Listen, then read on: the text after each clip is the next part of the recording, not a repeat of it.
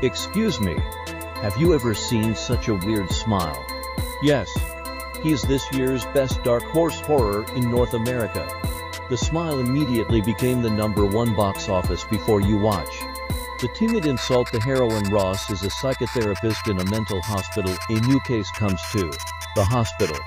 There was a female college student named Laura who seemed to be very emotionally disturbed. But he had no prior medical history.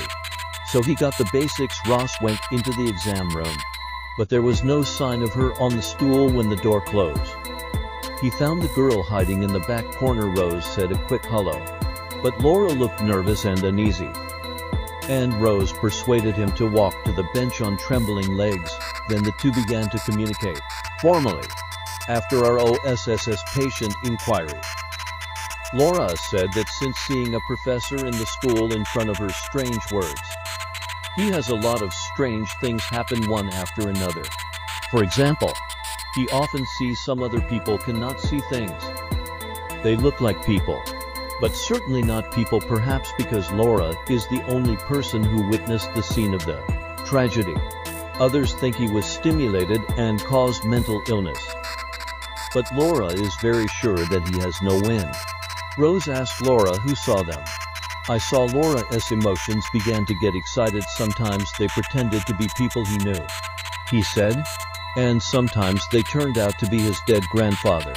But he knew they weren't. Rose asked, reassuring him not to get too excited. My Harper asks you who these people are. No, it's nothing. You either wrote it down or you made me pay for it. You guys are really had. The family told Laura that this was a fear he'd never felt before. And Rose asked if he'd had hallucinations before. Laura was excited again. It's not an illusion. He said, you don't understand what I mean. Laura says excitedly that he feels like he's going to die. And Ross thinks he may be suffering from paranoia because of the provocation. He tells Laura to calm down. He says he will help him. But Laura is now in a state of collapse. Rose reassures him that it is safe here, reassuring him, but when he turned to look at him, he suddenly fell to the ground in terror and kept crawling backwards, as if something terrible had appeared behind Ross. Ross looked slowly around, too, but couldn't find anything. Seeing that Laura had begun to convulse, he rushed to call the caregiver for help. But when he hung up the phone and looked back, she was nowhere to be seen. He was standing a short distance away with a smile on his face and a shard of glass in his hand. Then Laura lifted the shard and slashed her face. To our OSSS horrified expression, he kept smiling the whole time. It was such an exciting scene. Not only did it leave Ross paralyzed on the ground, but it also left an indelible shadow on his heart. By the time the paramedics arrived, Laura was dead. And even after she was in the morgue, a strange smile remained on his lips. It didn't take long for the police to get involved.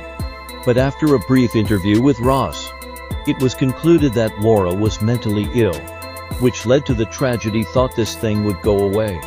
Cross after this incident, he also began to appear around a series of strange things in the night.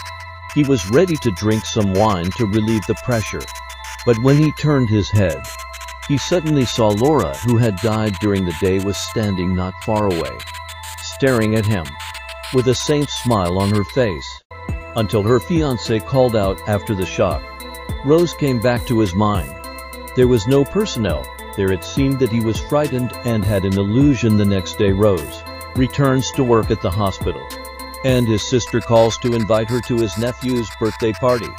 But as he talks, Rose once again sees the dead Laura looking at him from a distance. It was just too weird.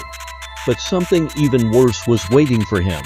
Rose was walking in the hospital when he happened to pass a patient's room named Carl. Suddenly feeling wrong, he looked back, but found that Carl also had never had a strange smile. Rose went to check on the situation, but Carl remained in the same position until Rose gave a little shout and Carl suddenly began to speak.